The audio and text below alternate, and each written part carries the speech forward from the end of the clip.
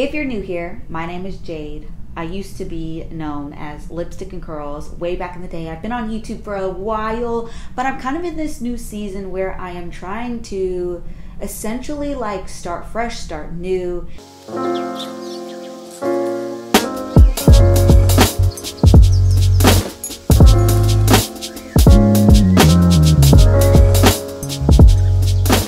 If you've been keeping up with me on social media, on Instagram, TikTok, all the things, and you've been already kind of up to speed on where I'm at in my life, on my spiritual walk with Christ, as a mom, as a wife, all the things. So I wanted to actually take the time in this video while I take my little nails off and put on these new press-ons that I got, because I've been doing my own nails lately. These are actually the Après nails, like the Gel X nails. So I get the tips off of Amazon, get all the other tools off Amazon, and I do these little babies by myself. I had these on for a little over 2 weeks. I had one that was kind of coming off, so I just popped it off and put some nail glue on it, popped it back on, and we're still here. But other than that, none of these other ones are budging at all, but they do look like ready to be redone, like they're growing out.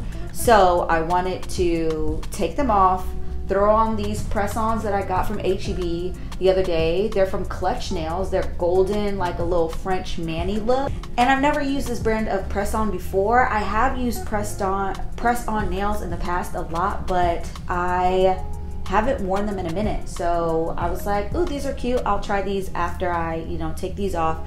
But if you want to see how I actually put these nails on, put a comment down below or like this video and I will do that. Before we get started, let me tell you all the things that I got here to take these nails off. I've got my cotton swabs. Okay, I've got some aluminum foil. I just broke them up into like little pieces here. Also have my 100% acetone. Okay, it has to be 100%. I also have one of these, which is like a cuticle pusher thing.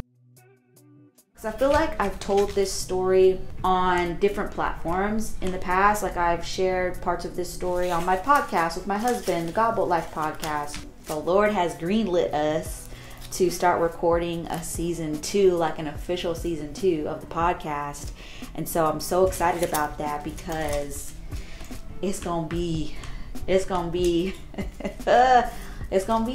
like that. I already know. I've had a social media presence since I was 12, 13 years old. I'm 32 now, okay? So I've had like multiple eras on the internet, but none of those eras included me being like a Christian influencer or content creator. Like I always claimed God, I always claimed Christ, but I definitely wasn't living in all seasons. I would say there were a couple seasons, really one season in my mind that I know that I was actually like changing my walk and I was pursuing Christ in a real way, but then I fell off basically.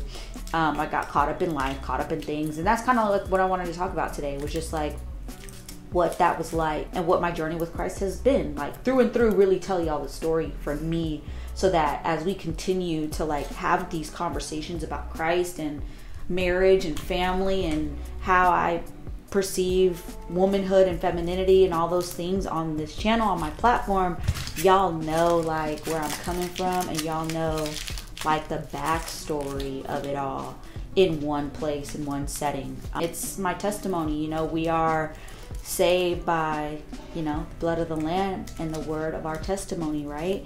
So I got to tell y'all my testimony at every chance I can. So as I'm sitting here with these things on my hands, we're gonna talk about how Christ really entered my life and into my heart. I mean, he's always been there, right? Like Christ created everything, was there in the beginning, will be there at the end. And yeah, just like how I came into like where I'm at right now. So to take it all the way back, I first just began to learn about him when I was in preschool. I went to a Christian preschool. My parents at the time were married. They got divorced when I was like 4.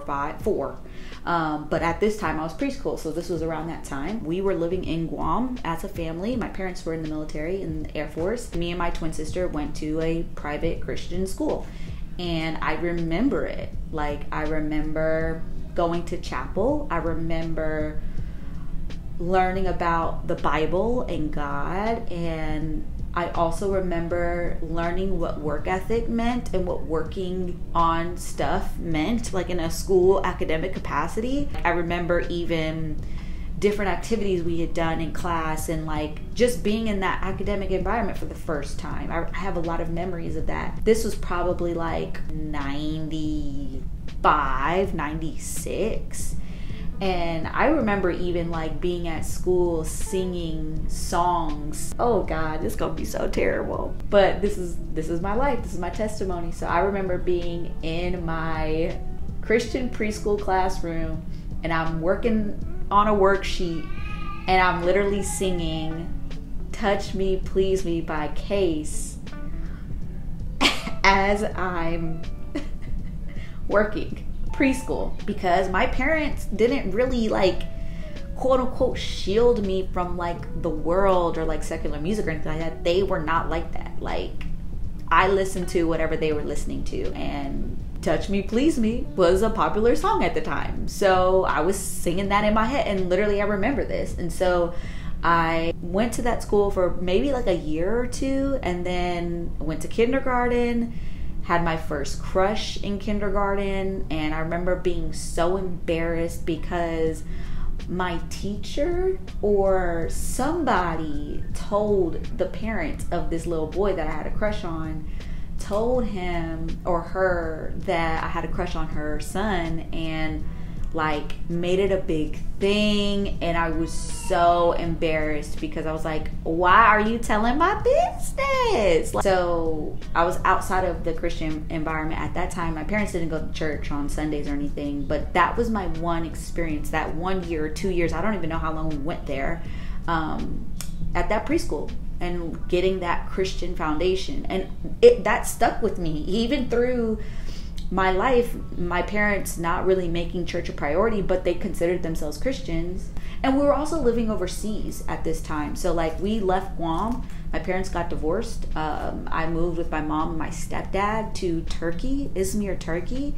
And that was, obviously, it's a Muslim country. So I, for the next 3 years of my life in elementary school, went to a school in the middle of a Muslim city where you heard the prayer calls 5 times a day. And we didn't live on base. Like, we lived amongst, like, on the economy is what they call it. It's like with the people. And my parents didn't even wear like army or like, you know, not army because they're in the Air Force, but they didn't even wear like fatigues or anything. BDUs is what they used to call them. But they didn't wear those things because like we had to blend in with the people.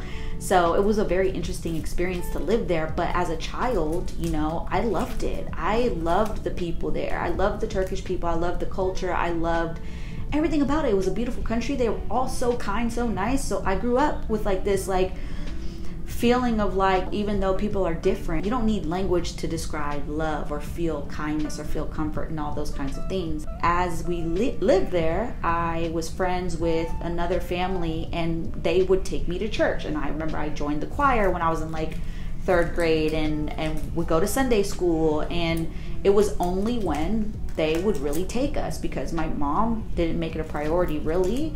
And I remember being by myself and like waiting for my friends and their family to come pick me up and take me to church. So that was when I really was like, you know, I felt like I had a special connection with Christ. I wanted to know about him even at a young age. And then fast forward, we moved to the States. Well, we moved to Germany after Turkey. So we lived in Turkey for a little while. I spent like my middle school years in Germany. We didn't really go to church then either at all. And that's when I really was like, you know, I had my first drink, my first alcoholic drink when I was 12, and I bought it myself in Germany because drinking laws and stuff, age is different there. Moved to Texas in 8th grade, and we didn't go to church either.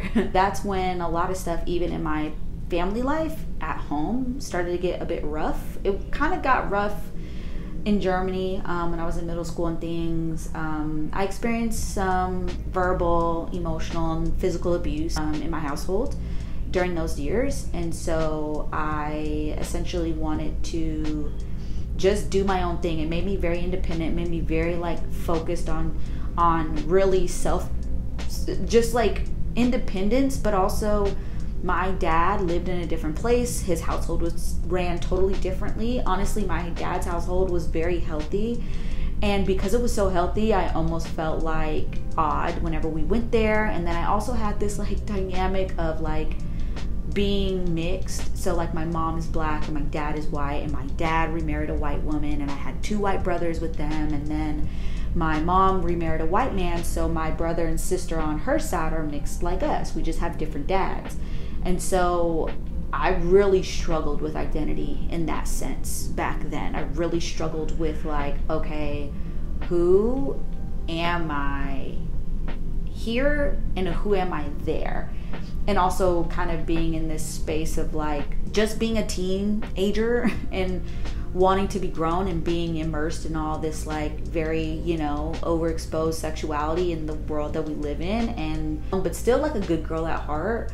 And I didn't really have any sort of like parental like encouragement to like go to church or anything, because they didn't want to force us to do anything. We went to church with my dad a few times, but whenever we went to church with my dad, it was like a white church, and I could never connect. So it was like not even the same like when I had those like experiences as like a little kid, like feeling very like connected and like wanting to learn more about Christ. But by the time I was going to church here and there with my dad, it was like I feel so uncomfortable here.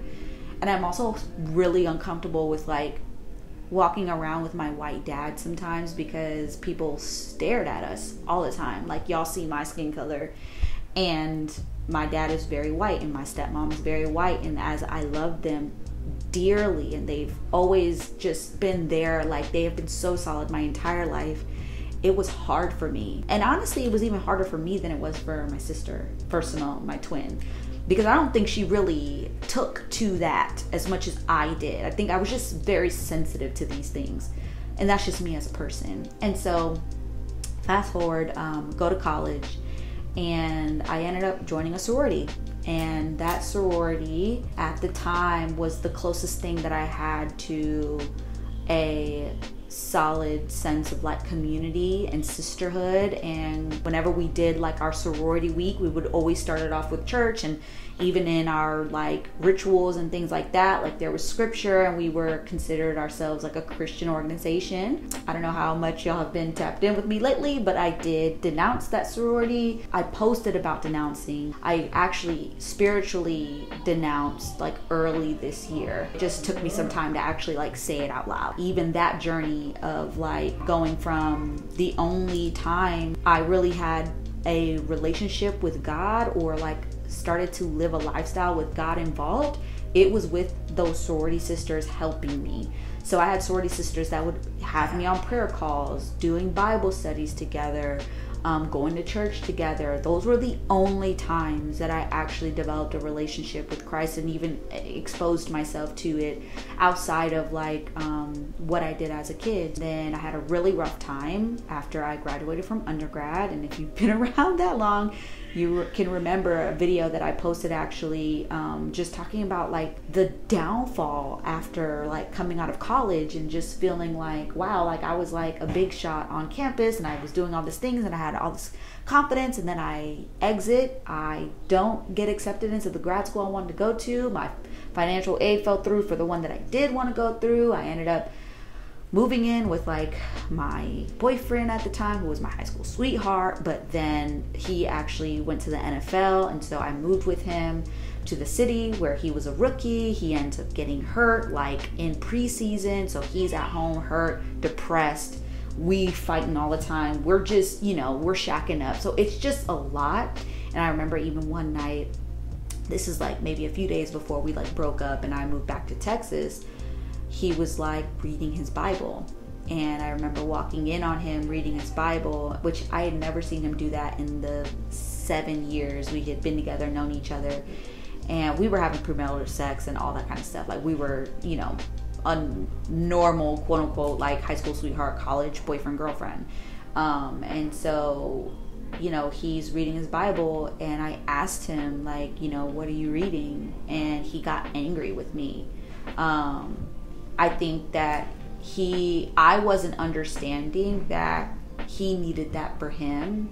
And it's a bit more detailed than that, but to keep this story going, I wasn't in a place that was encouraging him to dive deeper into his spiritual life, like following Christ. I wasn't doing any of that. If anything, I was encouraging him to continue sinning genuinely, because that's what I wanted. I wanted to like be there. I wanted to like, you know, I wanted to have sex with him. I wanted to like basically play house and like do all of that. And he, I think, felt like responsible for me, and so he didn't want to like say you gotta go, but inevitably like he told me he didn't love me anymore, and I left. And so then I went back home. I was broke, busted and disgusted, whole college degree, and didn't have nothing to really look forward to. And so I went through that season where I got tapped back into some of my sorority sisters who were helping me with doing Bible study, just growing in my faith, really understanding who Christ is.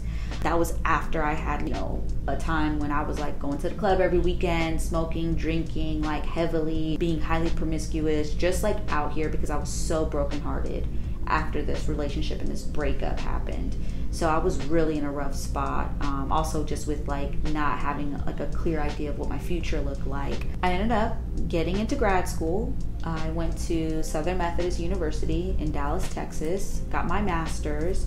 And while I was in grad school, I met this guy who ended up being my boyfriend for about a year. And his family was very, very religious. They were like Church of Christ religious type.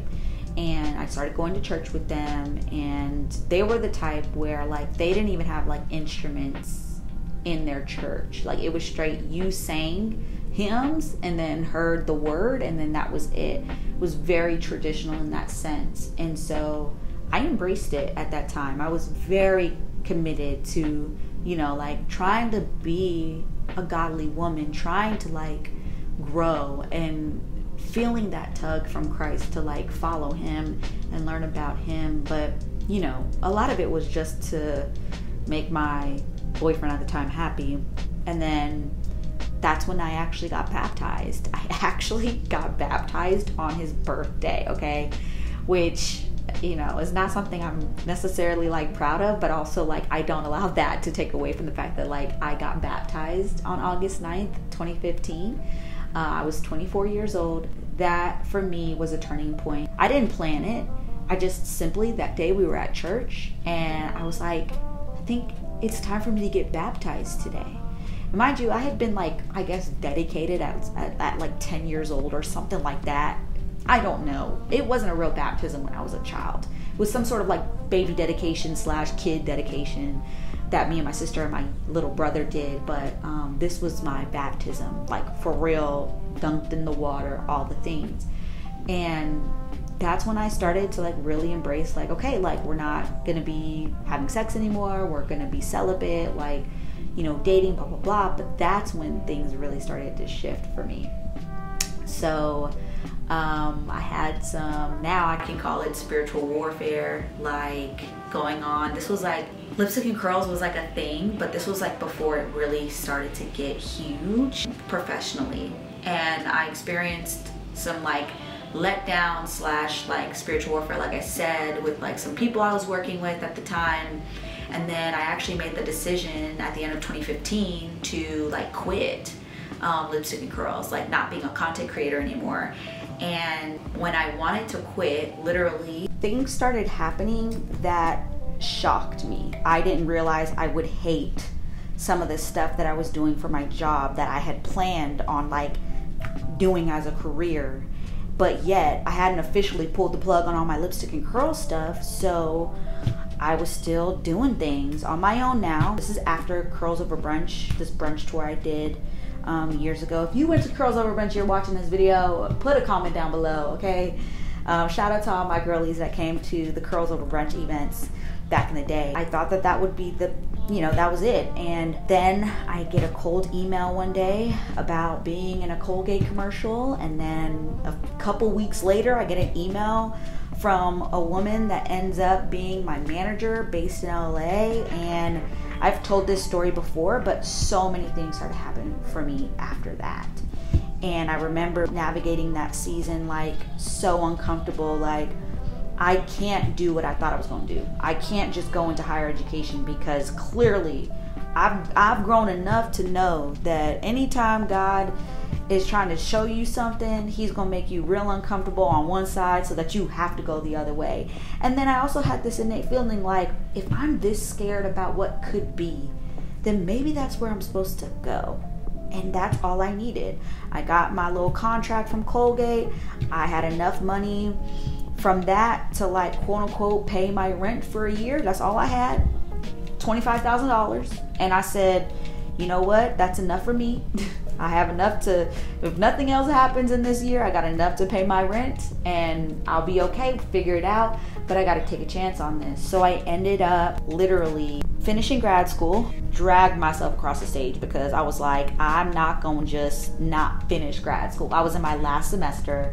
And even though I knew I wasn't going to work in the field, I was so over it by that point. I knew that I wanted my degree. I wanted to be able to say I finished this on the right note, and nobody can take that away from me at the end of the day, even though I'm not really going to use, what I did or my degree in that way. So fast forward, I'm getting all these opportunities as Lipstick and Curls. I'm traveling the world. I'm working with all these incredible brands. I'm literally making more money than I ever imagined I could make. I'm living on my own, living downtown Dallas in high rise, and just like looking at my life like, oh my gosh, like I trusted God and it worked out. Then I met Mark just a few months later. Like literally everything happened like so fast in this like 6-month period where everything just like took off, and I knew that like I was going the direction God wanted me to go.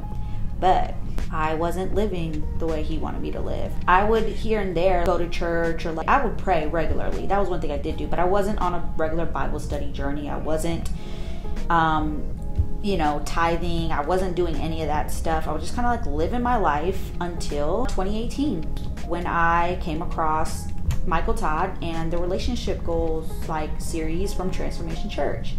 And at that time, my boyfriend at the time / my husband now came out and confessed that he had cheated on me in our relationship. And essentially, because he had been growing in his faith and his relationship with God, he knew that he had to tell me the truth, and that he wanted to marry me, and that he could not take those lies into a marriage with me. So that was hard, and we talk a lot about that on our podcast, so I won't go too much deep into that here, but that was definitely a catalyst in us, like, okay, like we gotta really start doing the work, because how do you heal from that, and how do you get over that, and how should I really feel about that, because I'm not your wife. And I know one thing, it don't say nothing about cheating on your boyfriend in the Bible. Like, you may not have signed no marriage papers, but like we were living together, we were having sex, we were doing all the things, living as if we were married, but we were not. And a couple months later, I get pregnant with my daughter, Sarai, our daughter. And so we get engaged while I'm pregnant, but we are at this point, tried to find a church home in Oregon, because that's where we lived at the time, in Portland. But it just wasn't, we couldn't find a church home that like really stuck with us. So we were really, faithfully watching TC online at that point. So when the pandemic rolls around, we moved back here to Dallas, back home, and we were still faithfully watching TC and growing in our faith and really making God and Christ like part of our lifestyle at this point, because the pandemic really like put things into perspective too. And we also got married in 2020. And so we knew that, when we got married and we had done our premarital counseling with our like pastors / mentors, not at TC, this is like a totally different couple, we realized that like we wanted to have a righteous marriage. Like we wanted to do things the right way. We both had the desire to like do things God's way, but that did not soften the amount of healing we both needed as individuals and as a couple. And we had probably our roughest season in our relationship in 7 years for the first 2 years of our marriage. Like it was hard. We loved each other, but we had so much crap from just like toxicity we had experienced, trauma we'd experienced but not healed from, just like all that type of stuff that was just, you gotta work through. And you can't really work through it to its fullest capacity until you're in a safe environment. And for a lot of people, that safe environment is marriage, because a lot of us don't have healthy family dynamics growing up. Like, we're a product of our experiences, right? Like, and so for me, the healthiest relationship I had ever been in was my marriage. While it wasn't quote unquote perfect, without flaw, this was the most love that I was going to have so that I could heal.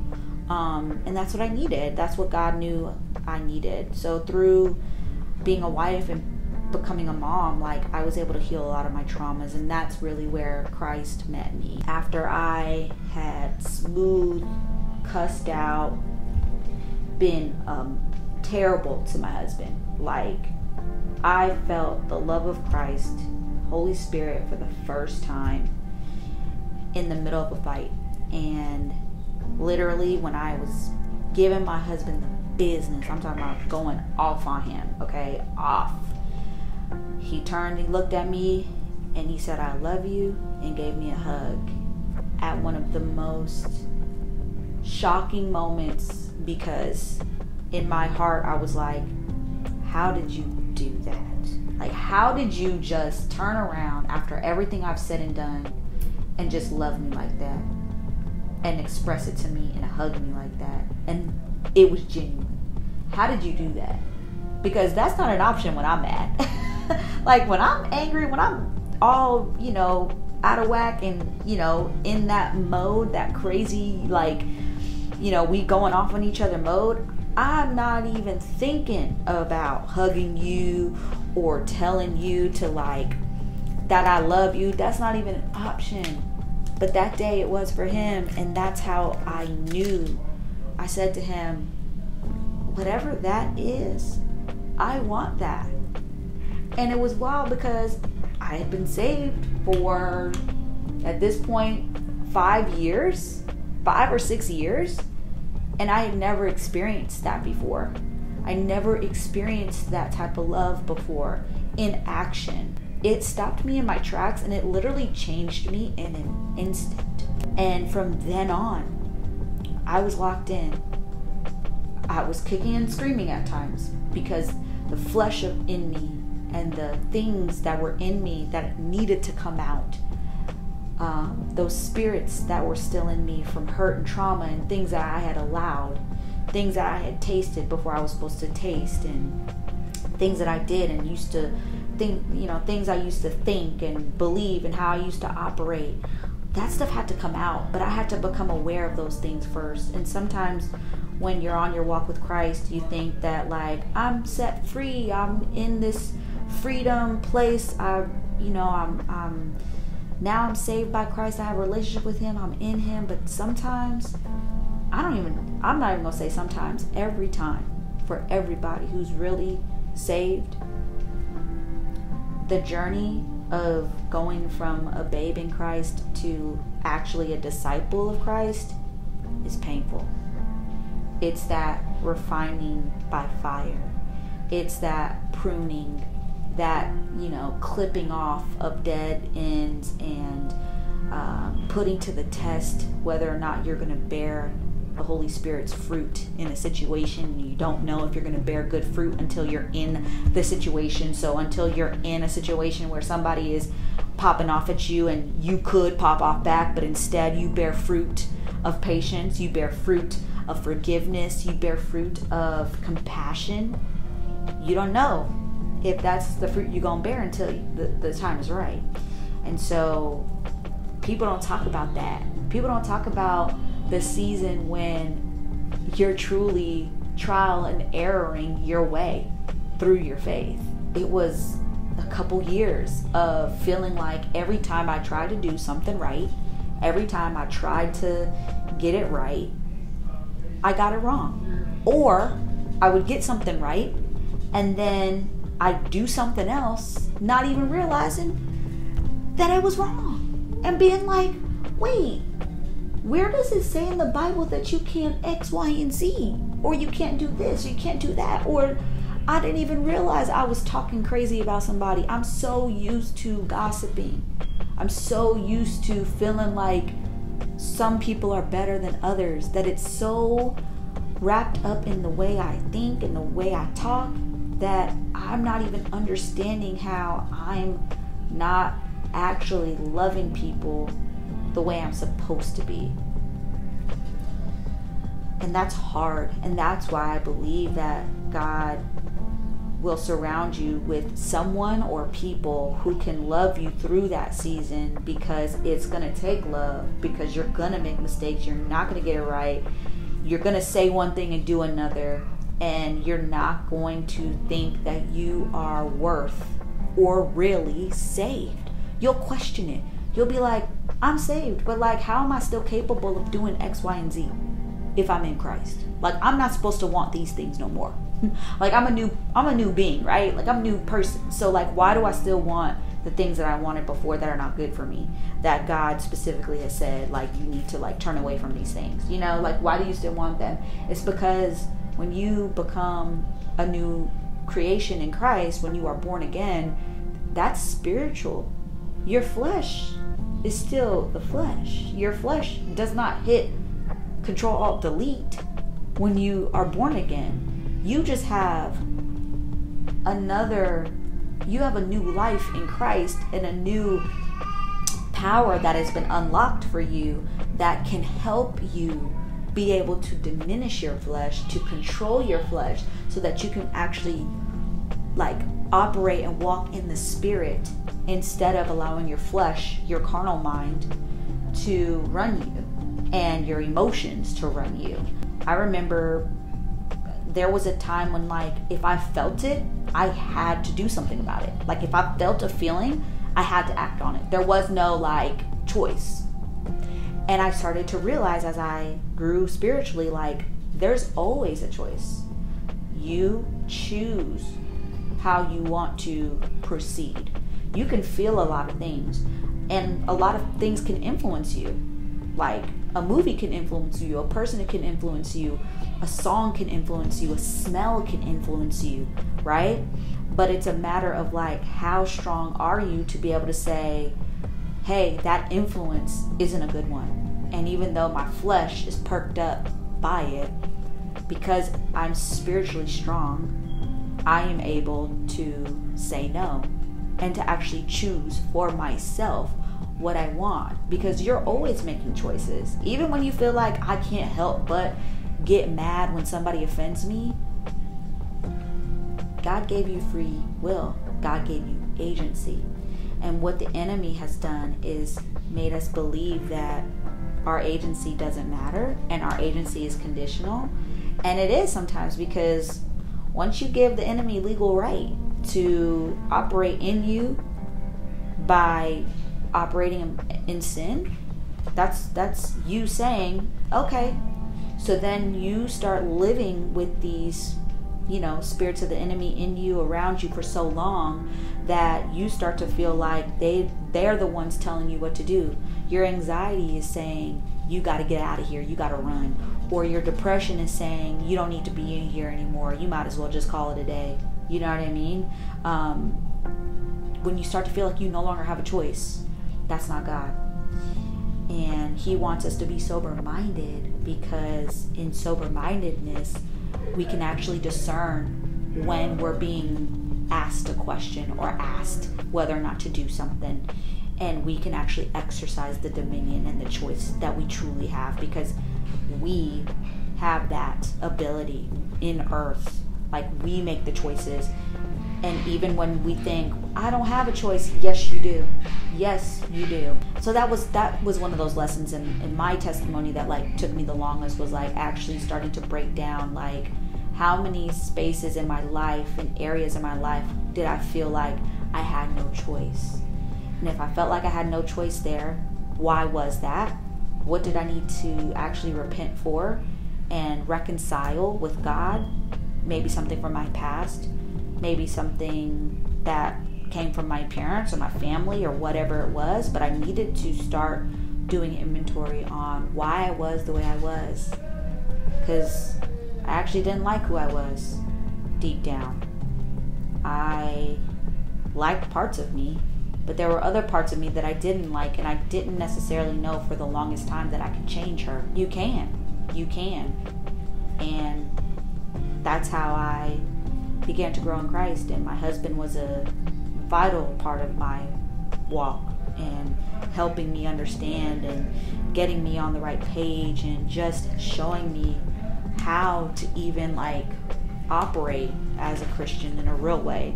Because my husband grew up in like full on every Wednesday night, Saturday revivals, Sunday multiple services. Like since he was a kid, he lived in that like church culture world.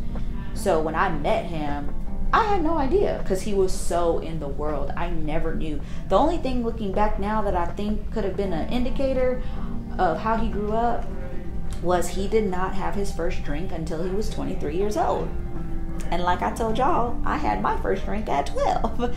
So, but when we met, I didn't think that there was any difference between us. If anything, I felt like he was a little out there more than me. He's transparent about his walk as well. And he was promiscuous because he was a victim of sexual abuse, molestation by a pastor and family member as a child and a teenager.